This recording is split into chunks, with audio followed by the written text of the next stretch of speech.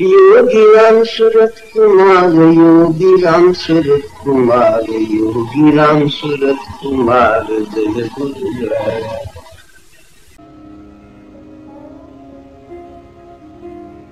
Whatever exists is one life, unity.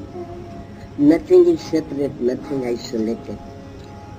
This beggar is related to the sun, to the moon, to the infinite cosmos. This beggar is not limited to this spot. பிரகாசமான காலை பொழுது புதியதொரு நாளாய் பிறந்திருக்கிறது. பகவான் 24 மணி நேரங்களை அள்ளி கொடுத்திருக்கிறார், எல்லோருக்கும் சமமாய். யாருக்கும் குறைவு அதிகம் என்று இல்லை. இந்த அடுத்த 24 மணி நேரங்களை நாம் எப்படி செலவிடப் போகிறோம்? நிறைய திட்டங்கள் வைத்திருப்போம்.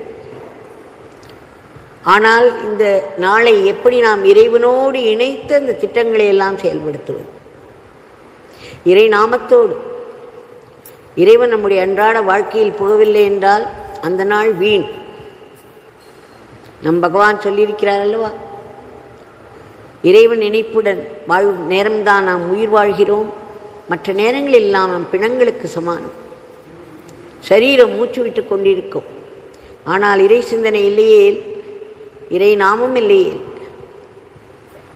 அதனால் பலன் என்ன என்று பகவான் அடிக்கடி சொல்லி வந்திருக்கிறார்.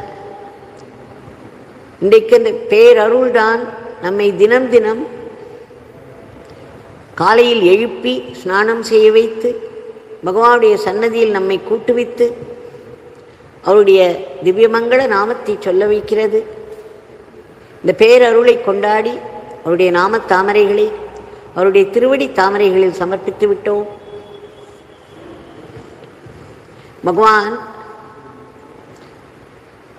சொல்லுவார், ஆட்டு மந்தைகள் போல் மனிதர்களில் பலர் கூட்டம் கூட்டமாக ஒரு சாதாரண ஒரு லட்சியத்தை வைத்துக்கொண்டு பணம், பதவி, கார், பங்களோ, மேலும் பணம், மேலும் பதவி, இப்படி வாழ்க்கையை நாம் நடத்தி கொண்டே வருகிறோம். இதே வாழ்க்கையை லட்சியமாக கொண்டிருப்பவர்கள் தான் அதிகம். இதுதான் எல்லோருக்கும். ஒரு ஆட்டு மந்தையில் ஒவ்வொரு ஆட்டிற்கும் ஒரே மாதிரி தான் இருக்கும் சிந்தனை. முதல் ஆடு எங்கு செல்கிறதோ அதே வழியில் மற்ற ஆடுகளும் நடந்து கொண்டிருக்கும்.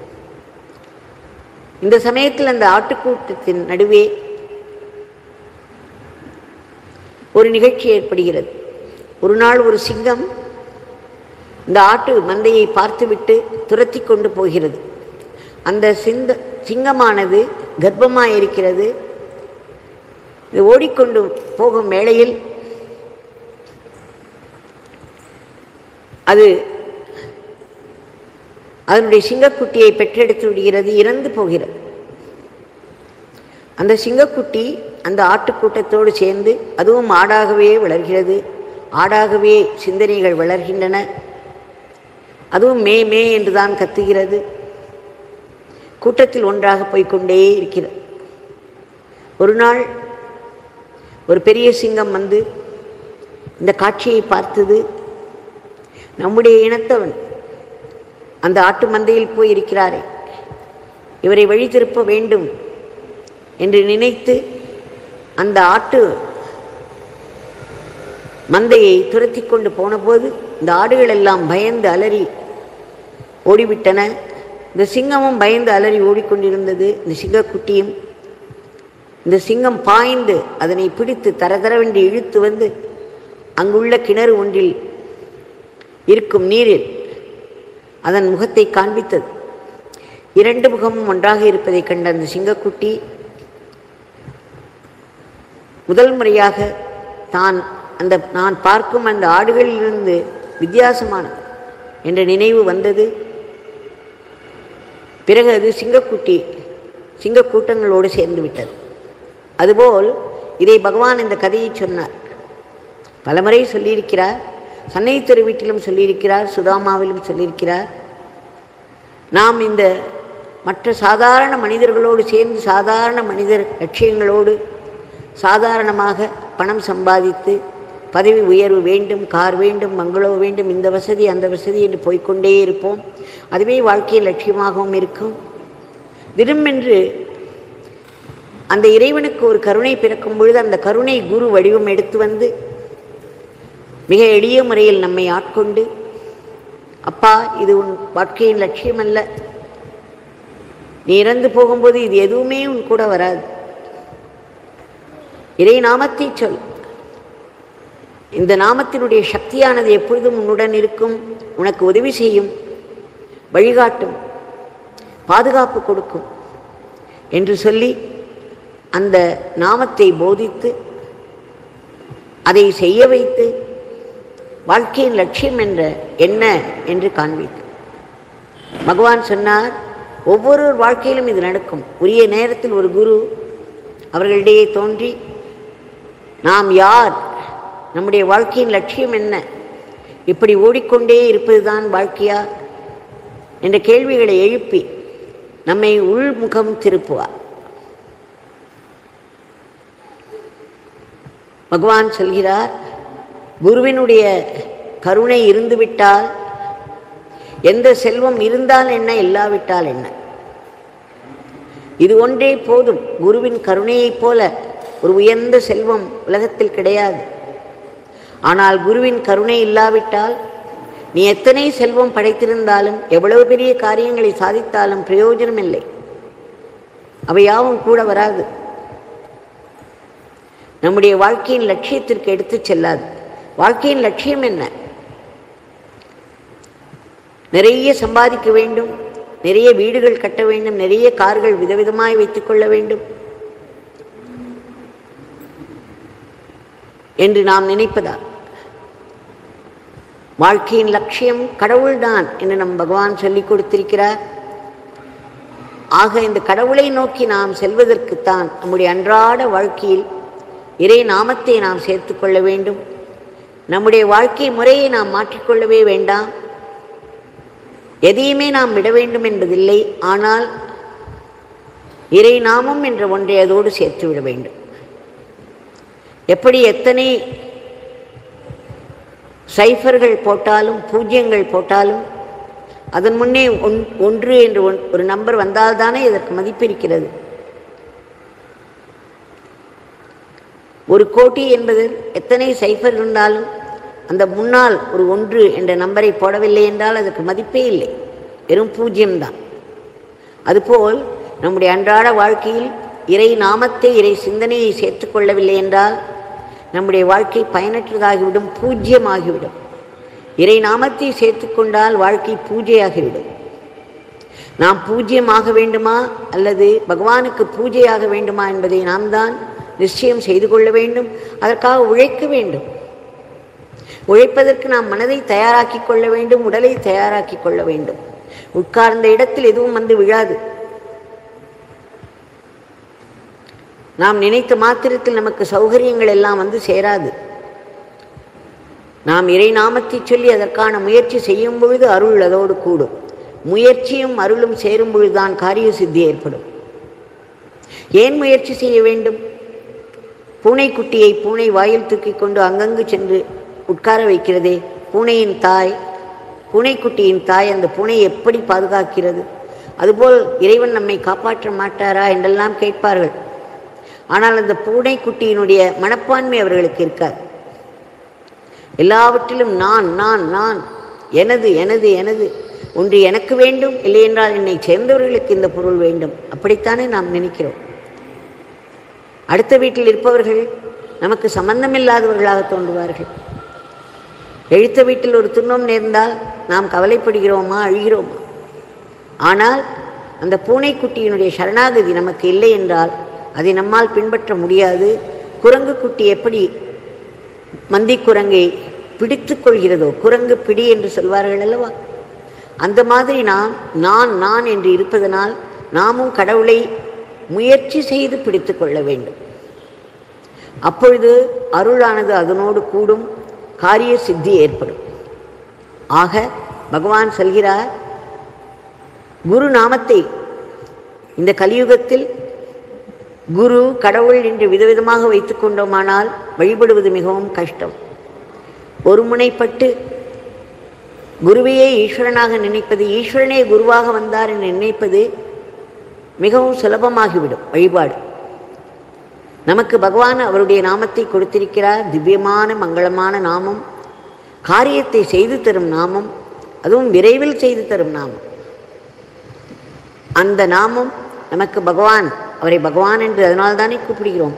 அவரே ஈஸ்வரன் என்ற பாவத்தில் அவருடைய நாமத்தை நாம் நம்முடைய அன்றாட வாழ்க்கையில் சேர்த்துக்கொண்டு நமக்கு என்னென்ன தேவைகள் ஏற்படுவதோ அதையெல்லாம் அவரிடம் பிரார்த்தனையாக செய்து கொண்டு அன்றாட வாழ்க்கையை நாம் எப்பொழுதும் எப்படி செய்து வந்தோமோ அதே போல் செய்து வரலாம். காட்டுக்கு போக வேண்டும் என்றில்லை, க்ஷேத்திரங்களுக்கெல்லாம் போக வேண்டும் என்றில்லை, யஜ்யங்கள் செய்ய வேண்டும் என்றில்லை, நிறைய திரவியங்களை சேர்த்து பூஜை செய்ய வேண்டும் என்பதில்லை.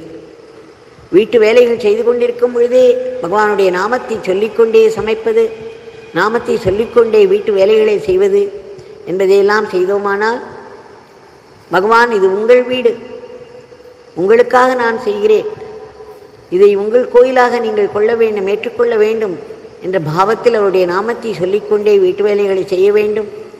அலுவலகத்துக்கு செல்லும் ஆண்கள் எல்லோரும் அந்த அலுவலகத்தையே பகவானுடைய அலுவலகமாக நினைத்து பார்க்க வேண்டும்.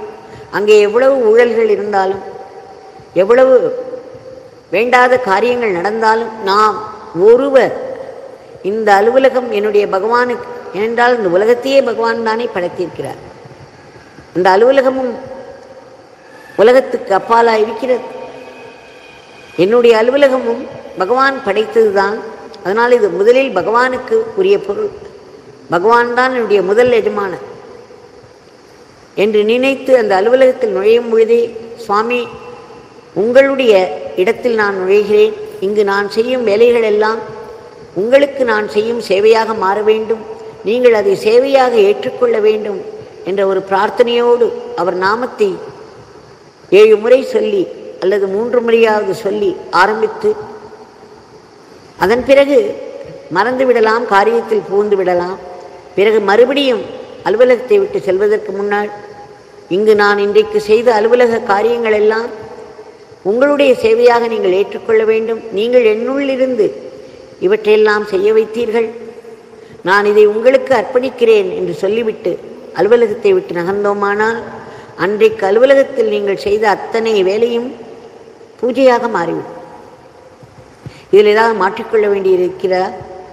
சில நாட்கள் இப்படியே ஓட்டினீர்களானால் பிறகு அந்த பாவத்தினுடைய வித்தியாசம் தெரிய ஆரம்பித்துவிடும். கூட வேலை செய்பவர்கள் எல்லோரும் பகையோடு நோக்குவதை விட்டு அவர்கள் கண்களில் ஒரு புதிய மதிப்பு நம்மேல் தோன்ற ஆரம்பிக்கும். அந்த கம்பெனியினுடைய சூழலே மாறிவிடும். உங்களால் அதை மாற்ற முடியும், நீங்கள் சொல்லும் நாமத்தினால் அதை மாற்ற முடியும், நீங்கள் செய்யும் தொண்டு மனப்பான்மையினால் அதை மாற்ற முடியும். ஆக ஆண்களும் சரி பெண்களும் சரி நம்முடைய அன்றாட வாழ்க்கையில் இறைவன் என்ற அந்த ஒன்று என்ற நம்பரை சேர்த்தோமானால் நாம் எத்தனை பூஜ்யங்களாக இருந்தாலும் அத்தனையும் சேர்த்து ஒரு பெருமதிப்புள்ள 1 கோடியாக ஆகும். ஒரு பெரு மதிப்பு உள்ள வாழ்க்கையாக மாறிவிடும். அது வாழ்க்கையின் பலன் இதுதான். இந்த பலனுக்காகத்தான் நாம் வாழ வேண்டும். மூச்சுக்கு மூச்சு பகவானுடைய நாமம் சேர வேண்டும். எண்ணம் சொல் செயலில் எல்லாவற்றிலும் அவரை நாம் பிரதிபலித்தோமானால் நம்முடைய வாழ்க்கை மிகவும் தூய்மையாகிவிடும். அந்த தூய்மையான மனதிற்கு பெரும் ஆற்றல் வந்து சேரும். மனதில் நினைத்த மாத்திரத்தில் எண்ணங்கள் எல்லாம் காரியங்களாக மாறிவிடும். ஆசைகளை எல்லாம் குறைத்து எளிய வாழ்க்கையை வாழ்ந்து உயர்ந்த சிந்தனையோடு இறை நாமத்தோடு நம்முடைய வாழ்க்கையை நாம் நடத்தி வருவோம். பகவான் சொல்வது போல் குருவினுடைய நாமத்தை நாம் சொல்லும் பொழுது குருவின் கருணை பெருகும், குருவினுடைய அன்பு நம்மேல் விழும். அந்த குருவின் கருணை இல்லை என்றால் நீங்கள் எத்தனை பங்களோக்கள் வைத்திருந்தாலும், எத்தனை கார்கள் வைத்திருந்தாலும், எப்பேற்பட்ட உயர் பதவியை வகித்தாலும் வாழ்க்கை சூன்யம்தான். இதைத்தான் நம் பகவான் திரும்ப திரும்ப சொல்லிக் கொண்டிருந்தார்.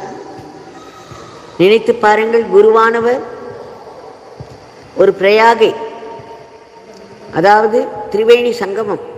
அவரே பிரம்மன், அவரே விஷ்ணு, அவரே சிவன், அவர் சாக்ஷாத் பரபிரம்மம்.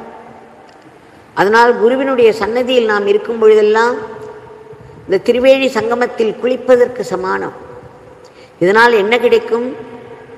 அங்கே அலகாபாத்தில் திரிவேணி சங்கமத்தில் குளித்தால் பாப்பங்கள் போய்விடும் என்கிறார்கள்.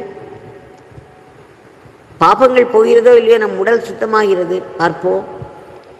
இங்கே குருவினுடைய பிரயாகையில் நாம் அமர்ந்திருக்கும் பொழுதே நமக்கு அந்த புண்ணிய ஸ்நானம் கிட்டிவிடுகிறது. நம்முடைய பாப்பங்கள் எல்லாம் போகும், மனம் தூய்மையாகும், சித்த சுத்தி என்று சொல்வார்கள் அல்லவா? அந்த சித்த சுத்தி ஏற்படும். அப்பொழுது நம்முடைய உலக ஆசைகள் எல்லாம் தானாகவே குறைய ஆரம்பித்துவிடும். ஆசைகள் குறைய குறைய மனதுக்கு ஆற்றல் வந்து சேரும், சக்தி வந்து சேரும். அந்த சக்தி பெருக பெருக காரிய சித்தி வரும். இதையெல்லாம் மனதில் கொள்வோம். பகவானிடம் இன்றைய பிரார்த்தனையை சமர்ப்பிப்போம். பகவான், தங்களுக்கு தெரியாத எதுவும் இல்லை, தங்களால் முடியாததும் எதுவும் இல்லை. இன்றைய உலகை பார்க்கும் பொழுது அச்சம் ஏற்படுகிறது. எங்கும் வன்முறை, போர், பகையுணர்ச்சி, மதத்தை கூட ஒரு காரணமாக கொண்டு சண்டைதான் ஏற்படுகிறது. இவை எல்லாவற்றையும் தாங்கள் மாற்ற வேண்டும். தங்கள் பெரும் கருணை கொண்டு இந்த உலகத்தில் மீண்டும் தர்மத்தை நிலைநாட்ட வேண்டும், இறை உணர்வை நிலைநாட்ட வேண்டும், அமைதி சமாதானத்தை ஏற்படுத்த வேண்டும். இதற்கெல்லாம் இன்றைய உலகத்திற்கு காரணமாக இருக்கும் எதிர்மறை எண்ணங்களை எல்லாம் தாங்கள் அழிக்க வேண்டும். மனிதர்கள் ஆங்காங்கே பலவிதமான கஷ்டங்களில் சிக்கி தவித்துக் கொண்டிருக்கிறார்கள், செய்வது அறியாது திகைத்து நிற்கிறார்கள். அவர்களுக்கெல்லாம் தங்கள் கருணை எட்டி அவர்களுக்கு வேண்டிய உதவி, வழிகாட்டுதல், பாதுகாப்பு கிடைக்க வேண்டும். சுயநலமின்றி மற்றவர்களுக்காக தொண்டு செய்யும் பக்தர்களுக்கெல்லோர் தங்களுடைய பாதுகாப்பு, பழி பாவங்களில் இருந்து பாதுகாப்பு கிடைக்க வேண்டும். பொருளாதாரத்திற்கு ஒரு ஏற்றம் வர வேண்டும். தங்களுடைய திவ்யமங்கள நாமத்தை நாங்கள் இடைவிடாது உச்சரித்தபடி எங்களுடைய அன்றாட வாழ்க்கையை நடத்த வேண்டும். தங்கள் கைகளிலே நாங்கள் எல்லோருமே கருவிகள்தான், எப்பொழுதுமே கருவிகள்தான். நம்முடைய பகவான் சொல்கிறார், தந்தை ஒருவரே இருக்கிறார், வேறு எதுவும் இல்லை, எவரும் இல்லை. இதுதான் சத்தியம். ஆனால் இந்த சத்தியத்தை எட்டும் நிலையில் நாம் இல்லை. பொய்யான ஒரு மாய வாழ்வில் சிக்கிக் கொண்டிருக்கிறோம். நான் இந்த உடல் என்ற நினைவிலேயே நான் எனது என்ற உணர்ச்சிகளோடு இந்த வாழ்க்கையை நடத்தி வருகிறோம். அதனால் அப்படி இருந்தாலும் தங்கள் கைகளில் நாங்கள் கருவிகள்தான். ஆனால் நாங்கள் சாத்வீக கருவிகளாக இயங்கி எங்களுடைய அன்றாட வாழ்க்கையை தங்களுக்கு அர்ப்பணமாக செய்து வர வேண்டும். மாயையின் பிடியில் தப்பி தவறி கூட சிக்கிவிடக்கூடாது. தங்களுடைய அந்த பேரானந்த பிரம்மானந்த நிலை எங்களுக்கும் வர வேண்டும். எதையுமே சார்ந்திராத உள்ளே பொங்கி பொங்கி வழியும் அந்த ஆனந்தம் எங்களுக்கும் கிட்ட வேண்டும். அதற்கு எங்கள் மனம் தூய்மையாக வேண்டும். காமம், குரோதம், லோபம், மோகம், மதம், ஆச்சரியம் என்ற அழுக்குகள் மிகவும் கெட்டியாக நம்மை பிடித்து கொண்டிருக்கின்றன. பாசி படர்ந்த, தூசி படர்ந்த கண்ணாடியில் எந்த பிரதிபலிப்பும் இருக்காது. தங்களுடைய நாமத்திலும் சேவையிலும் வாழ்க்கை கொண்டு வருவது எல்லாமே தங்களிடமிருந்து வருகிறது. அதனால் அது கண்டிப்பாக ஆசீர்வாதமாக மட்டும்தான் இருக்க முடியும் என்ற உறுதியோடு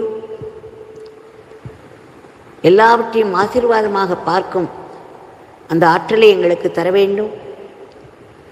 எங்கும் நிறைந்திருக்கும் உயிர் துடிப்போடு கூடிய தங்களுடைய தெய்வீக இருப்பை நாங்கள் உணர வேண்டும். வாழ்வின் எல்லா நிகழ்ச்சிகளுக்கும் பின்னால் தங்கள் பெரும் திட்டம் இருக்கிறது, தங்களுடைய சங்கல்பம் அல்லவா இருக்கிறது. இதை நாங்கள் உணர வேண்டும். வாழ்வின் கொடிய துன்பங்களிலும் துயரங்களிலும் கூட தங்களுடைய கருணை தான் ஒளிந்து கொண்டிருக்கிறது. எங்கள் துன்பங்கள் எல்லாம் நாங்கள் வரவழைத்து கொள்ளும் கெட்ட கர்மாக்கள்,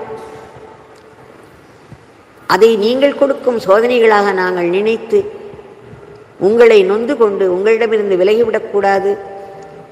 தாங்கள் அதில் வைக்கும் அந்த ஆசீர்வாதம் உங்களை நோக்கி தள்ள வேண்டும். அந்த ஆசீர்வாதம் நம்மை பகவானை நோக்கி தள்ளிவிடும். பகவான் சொல்லியிருக்கிறார், மீண்டும் மீண்டும் இதை சொல்லிக்கொண்டே இருக்கிறேன். இந்த பிச்சைக்காரனுக்காக யாரெல்லாம் வேலை செய்கிறார்களோ அவர்களுடைய கஷ்டமான சூழ்நிலைகள் எல்லாம் ஆசீர்வாதங்களாக மாறிவிடும் என்ற வாக்கு கொடுத்திருக்கிறார். ஆக தங்களிடம் வாழ்வில் வரும் துன்பங்களை கூட ஆசீர்வாதங்களாக பார்த்து அதற்கு தங்களிடம் நன்றியோடு இருக்கும் மனப்பான்மை எங்களுக்கு வர வேண்டும். இந்த உலகத்தில் இருக்கும் ஜீவராசிகள் அனைத்தும் எந்தெந்த நிலையில் இருந்தாலும் அந்தந்த நிலையில் உள்ள துன்பங்களிலிருந்து விடுபட்டு அவைகளுக்கெல்லாம் ஒரு மேன்மை கிட்ட வேண்டும். இறுதியாக இந்த கொடிய பிறப்பு இறப்பு சுழல் இதிலிருந்து நாங்கள் விடுபட வேண்டும். அதற்கு அகங்காரத்தின் பிடியிலிருந்து நாங்கள் விடுபட வேண்டும். மரணமில்லா பெருவாழ்வு எல்லோருக்கும் கிட்ட வேண்டும் என்று ஆத்மாத்மாய் மீண்டும் மீண்டும் வேண்டிக் கொள்கிறோம். வேண்டிக் கொண்டே இருப்போம். ஜெய் யோகி ராம் சுரத்குமார்.